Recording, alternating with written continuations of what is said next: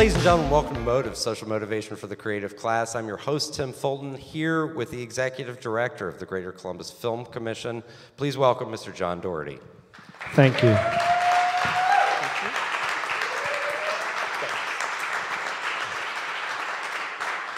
Let's go. I'm going to go ahead and identify how this is going to go. I want to do you. I want to do the Greater Columbus Film Commission. I want to talk about the opportunities that we have in Columbus for it and what the future brings. Okay. But first, I'm going to do you. Oh, no. I, as a high school student in Columbus, Ohio, I was aware that the coolest place that you could be is any event DJ'd by Mr. John D. That was you. Is you. That was. Is you. That was me. Do you own any Twitter, website, Instagram that says John D at all?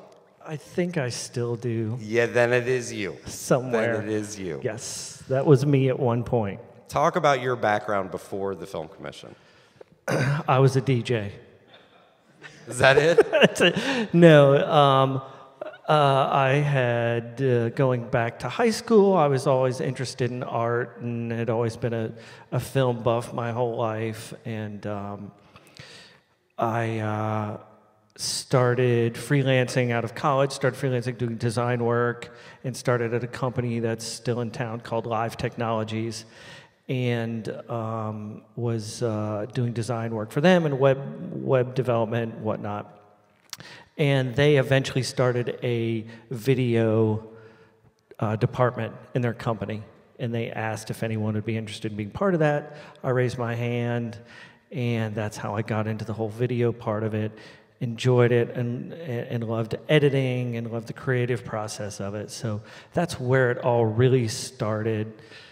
And did that for a few years, then just wanted to be more creative and break out on my own with some friends and started a production company here in town, which is still here, called Vital. And just did that for a few years and became a member of the board of the Film Commission. And then it just started going from there. And you, before becoming the executive director, helped to start the Columbus Film Festival, or sorry, the proper title. The Film Festival of Columbus. The Film Festival of Columbus. Yes. It's Film Festival of Columbus. Acronym is FFOCOL, so we call it FOCAL. And we started that 5 years ago. That's coming up in June 2nd through the 11th this year. So we started talking about that many years ago. And we started talking about that before I was even part of the Greater Columbus Film Commission board, because we were always talking about how can we get more films to come to Columbus and shoot. And our whole idea was, okay, so if we could get a film festival started, let's invite the directors of these films, up-and-coming directors, to come and visit Columbus in Central Ohio and have them look around. We'll show them around. It's a great city. Then maybe they'll want to come here and shoot a film. So that was our whole impetus behind the film festival. And so talk a little bit about, for those that aren't aware, what specifically the Film Commission does. So the Film Commission, basically what we're here to do is promote Columbus and Central Ohio as a filmmaking destination. And so when a film is looking around Ohio, we could possibly bring in a director, producer to look around, show them what Central Ohio has to offer, show them what kind of locations we have, and hopefully they would decide to come and film here. And then if they do decide to come here, our biggest job is then to facilitate conversations between the production and the city, for example, permits and permitting and street closures and that sort of thing. So we're here to facilitate all those conversations and to try and make their life as easy as possible while they're here filming. I think sometimes there are some in the, I don't want to demean it, but amateur filmmaking community in Columbus that looks at this Greater Columbus Film Commission and says, well, why aren't they helping to facilitate the work that we do? How would you address that? That's a really good question, and it's sometimes a tough question to answer. We did a film summit last June, and we're going to do another one this June 9th. And we're talking about the film industry in Columbus. And what we learned last year was a lot of people thought that the Film Commission was here to fund films, which is not what we do. You don't have the money for that. We don't have the money to do that. We don't have the money to pay whatever. So anyway, we don't fund films, but there's other organizations in town that we try to partner with. For example, the Mid-Ohio Filmmakers Association, which is kind of that liaison, or hopes to be the liaison between the amateur filmmaker and people who are coming up and really want to make this a career. So these organizations that sit in the middle, we try to work with them and try to provide programs for them to facilitate the learning of filmmaking. That's awesome. And so we also in Ohio have the virtue of having a tax incentive for filmmakers that come in. That is a law that is sort of trying to be reworked, or a budget line item that's being reworked at this point. What's the current landscape that we sit in with the tax incentive? So there's a current tax incentive which calls for $20 million a year. It's a pot of money, $20 million for the whole state, and Cleveland, Columbus, Cincinnati, Dayton. If a film wants to come into Ohio and shoot and they qualify for this tax credit, they can get up to 30% of that back. But we all, as a state, have to share that. As of fiscal year 2016, which would have been July 1 of 2015, we used that tax credit up within 3 months, and that had never been done before.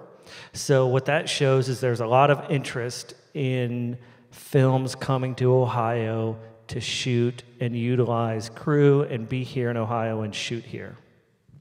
Columbus, though, is at a deficit as related to Cleveland specifically, but also to Cincinnati in terms of the resources that we have available, and basically our ability to take advantage of that tax incentive.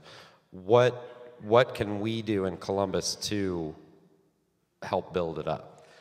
Yeah, so the biggest disadvantage that we have is infrastructure, crew. We don't have the crew here. It's the old chicken and the egg thing. The productions aren't here because the crew's not here. The crew is not here because the productions aren't here. So we've been fighting that for a few years. When I took over about a year ago, what my idea was, hey, let's focus on these smaller films, the $1 million to $3 million film, try and attract them to come here. And at that level of film, producers and filmmakers realize they're not going to get A-list crew, and they're going to be able to, pick and choose some of the crew people that don't have a lot of experience, but they can train. So it's going to take a while for us to build that up. So we're definitely behind Cleveland and Cincinnati. Cleveland's been around. They've been doing this for many years, 10, 15 years. They're 10, 15 years ahead of us. So we're behind the 8 ball on that, but we're trying, and I think we can do it. It's just a slow, steady progress of smaller films, and I think that's where our sweet spot is. I guess my immediate thought is that deficit then translates to the production to an extent. I think it's fair to say that you're asking somebody to come in and work with a crew that they're going to have to train a little bit. What else can we offer beyond the crew to sort of say, but you should come here. You should come to Columbus specifically. We've had over the past year and a half, we've flown in a couple production crews and directors, and once we get them here, it's a somewhat easier sell because they see the level of collaboration that the city has. It's amazing how the mayor's office will step up and Parks and Rec will step up when we want help and we need help. I mean, I've got plenty of stories from the past, from the Travolta film and the Schwarzenegger film that were just here, when they called us, and literally within a half an hour we solved a problem for them. They were like, we don't know what to do. They said we could get into this cemetery to shoot. Now we can't. And I work really closely with GCAC, the Greater Columbus Arts Council, and knowing them and all the connections that we have, the collaboration that can happen in the city really quickly is pretty amazing. And we've had, after films have left or after they're done shooting, the unit production manager and the line producer, they usually stick around for a month or so after the film's over just to wrap things up. And we've always had a meeting with them to find out what we did wrong, what we did right.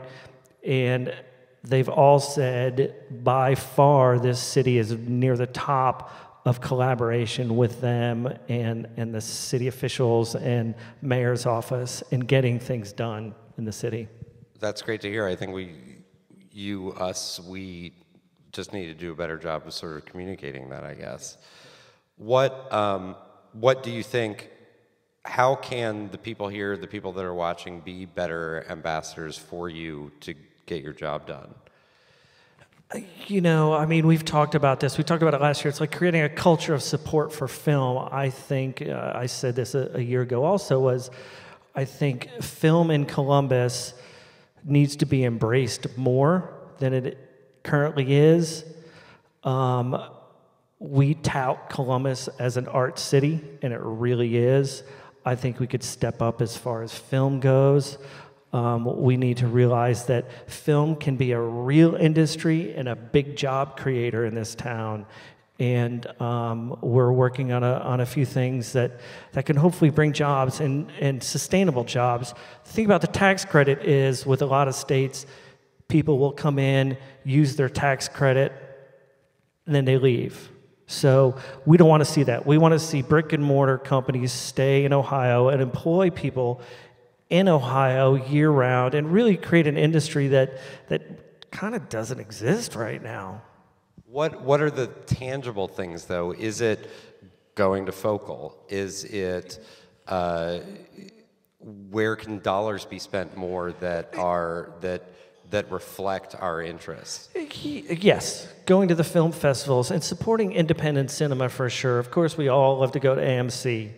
My wife and I went to AMC the other night to see Jungle Book, but but try to go to Gateway, try to go to Studio 35 and Drexel and those independent cinemas and support them, and be open to, believe it or not, if films come into town and they want to come in your neighborhood and shoot, be open to that. Of course, it's going to be a pain in the ass sometimes, but it's really good. Well, and to be clear, city. The way that permitting happens is they have to go around to property owners and get them to sign off on, yes, it's cool if my street is closed. Right. And so be open to that, and be open to the idea that, maybe for 3 nights, this one night in the middle of July, or 3 nights in the middle of July, you have to park around the corner and not, right in front of your house or in your garage. Yeah, and I'm not one to try and compare us to other cities or whatever. I usually don't like to do that. But for example, in Austin, when people are shooting, people can walk into a restaurant and say, hey, we want to shoot here tomorrow night. It's independent film. We don't have any money. Can we come in and shoot? There's going to be 4 of us in here. They're like, sure, go ahead. Around here, sometimes it'll be like the first thing out of the restaurant's mouth is, well, what's in it for us? How much money are you going to pay me? Just kind of be open to that, and just try your best to think of the bigger picture.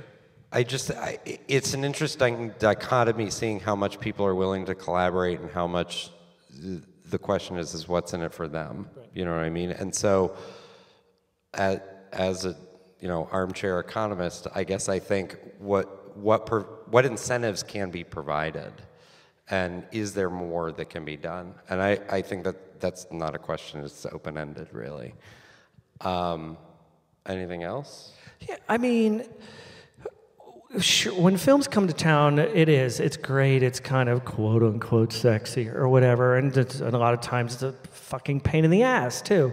But it really is. It's an economic development question, and it really puts people to work. And it's a huge ripple effect of restaurants and hotels and dry cleaners and transportation, and it really is a ripple effect. And there are plenty of studies out there that show that it's really good for the economy. So I want to see that happen here, and I want to see those jobs stay here and live here. And I want to put, I know a lot of people who want to be in the film industry, and there's a lot of people out of town from LA and Louisiana, Atlanta, who want to move back home to Columbus because they don't want to live there and they want to come back here and work. And if we can create that industry, they're going to move back here. And same thing with students, who think when they get out of school, I got to go to West Coast or East Coast to have a job. Maybe they don't have to. Maybe they can stay here and work here. Well, no, absolutely. There's a reason why the phrase is attract and retain. So, ladies and gentlemen, please thank John Daugherty. Thank you very much. Thanks.